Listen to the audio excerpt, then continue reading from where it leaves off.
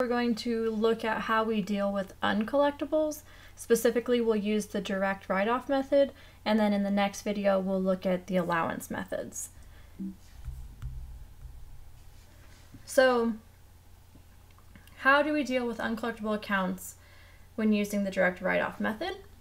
And so we need to start out by just dealing with the fact that selling on account has a benefit and a cost. The benefit is that we obviously have the potential to increase revenue and profits because we can make sales to a wider range of customers who might not have had the ability to purchase from us if we didn't sell to them on credit. The downfall or the cost would be that some customers don't pay, and that creates uncollectible receivables. So customers' accounts receivables that are uncollectible must be written off or removed from the books because the company does not expect to receive that cash in the future. And so instead we need to record an expense associated with the cost of the uncollectible account. And bad debts expense is the cost to the seller of extending credit. And so that's an account that we're going to see us using with both methods. And so yeah, we're going to be using bad debt expense. We'll look at that and the actual journal entry associated with it a little bit closer in the coming up slides. And so there's two different methods for accounting for the uncollectible receivables. There's the direct write-off method, which we're going to describe in this presentation, and then there's the allowance method, and that is the GAAP approved method. And so it's the one that should be used more commonly. It needs to be used by publicly traded companies. And you'll see that more often, but the direct write-off method might be used by smaller companies and companies that have fewer accounts receivables that they're dealing with.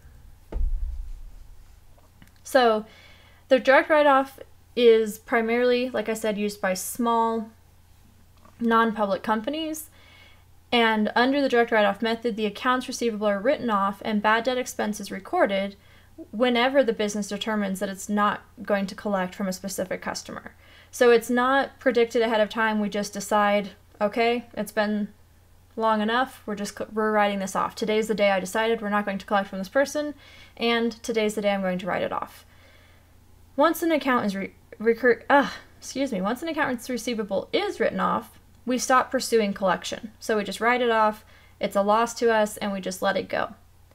Some companies might turn over delinquent receivables to an attorney or collection agency to recover some of the cash for the company, but generally, in terms of written off accounts, the company does not expect to receive any future payment.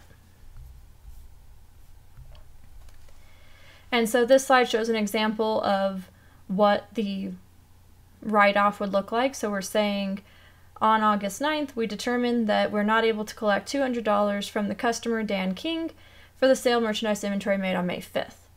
And so we see a debit to bad debts expense, which is increasing that expense, and a credit to accounts receivable, which is decreasing that asset. And so we're eliminating the asset and we're increasing our expense on this day that we've determined that we need to write off this customer. If, however, the customer happens to pay us unexpectedly in the future, then we have to reverse that written off uncollectible account and reinstate it and then receive the cash. So you can see on this slide where first we're reinstating the written off account by debiting accounts receivable and crediting bad debt expense. And then in the next transaction, we're showing that we're receiving cash and again eliminating the accounts receivable for King.